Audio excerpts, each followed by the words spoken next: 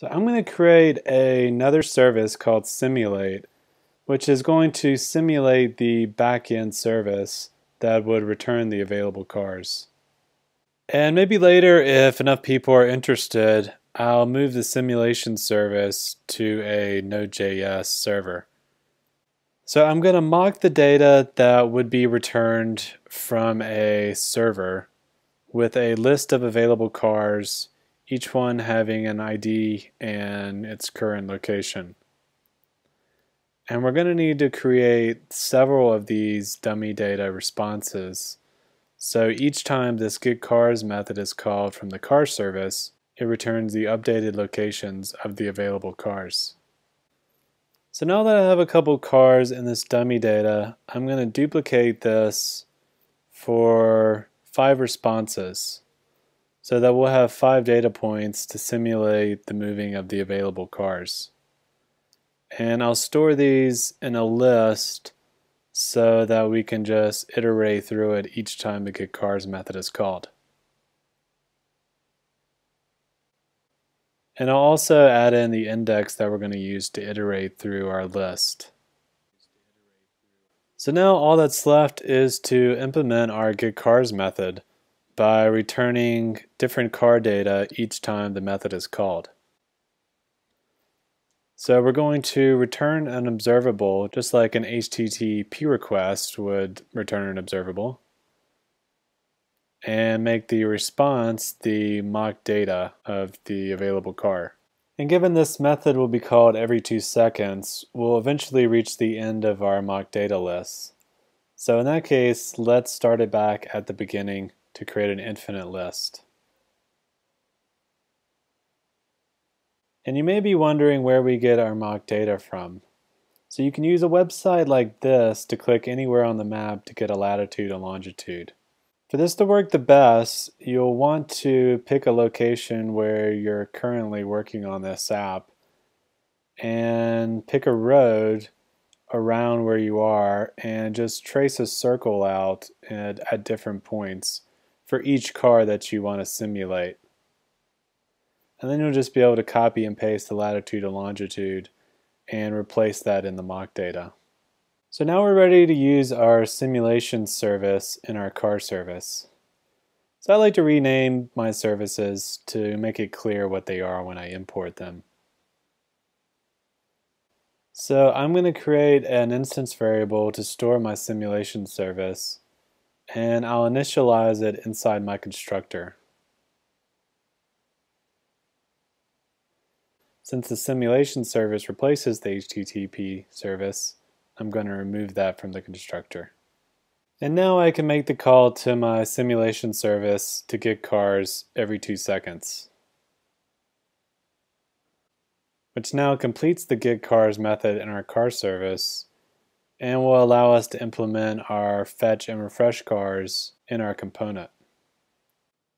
So this is where we would pass in our current location, but since we're simulating this with hard-coded data, I'm just going to put in some numerical values for now.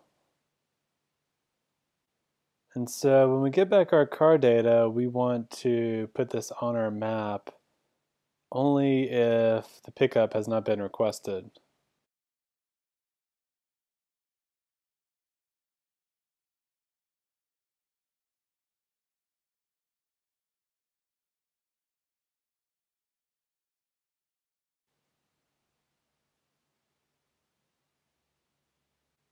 So we're going to loop through each car and add a marker to our map. And if the marker is already on the map, we're going to update its current location. And I'll keep track of my car markers with a class variable. So when I create a new one, I'll add to this array. And if the marker has already been added to our map, then we'll just update its position. And we'll just use the Google Maps marker again for this. But this time for the icon, we're going to use a new icon that I've created called car icon. And we're going to add this to our image folder along with the pickup pin that we've already added. And we're going to give our car marker an ID so we know which car marker to update with the new position as we receive updates in our fetch and refresh method. And since Google Maps inherits from the MVC object, we can add a property using this set ID. And now I'll just finish up my update car markers by setting the position to its new location if it already exists in our car markers list. Now I'm going to go in and add my car icon image, and you'll see that it's just a frontal view of a car. We're not doing a top-down image because we're not going to be showing the direction the car is traveling in. That would be an extra level of complexity to simulate, and it's something we can add in later when we have real car data tracking. So for now, to finish up, I'm going to add the car service in as a provider to our available cars. And I'm going to change my import of observable to get the methods I need for interval and switch map. And now we can test this out. And we see the cars are jumping around a little bit.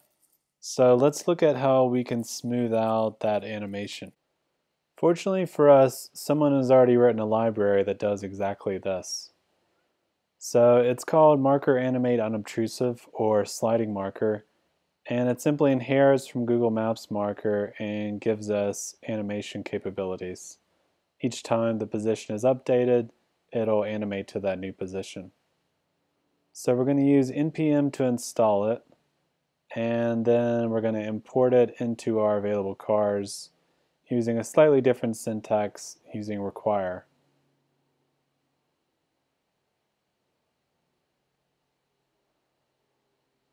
And then to replace our Google Maps marker is going to be straightforward because it inherits from Google Maps marker. So we'll just replace it with sliding marker. And then it gives us access to these new animation attributes like the duration of the animation, which we'll set to 2 seconds. And the easing function of our animation is going to be linear. So we can see now that this looks much better. But whoops, I noticed a little bug. Our locator element is still visible after our Google Maps marker has been created for our pickup pin. So I'm just going to hide that if the pin is set. Okay, that looks better.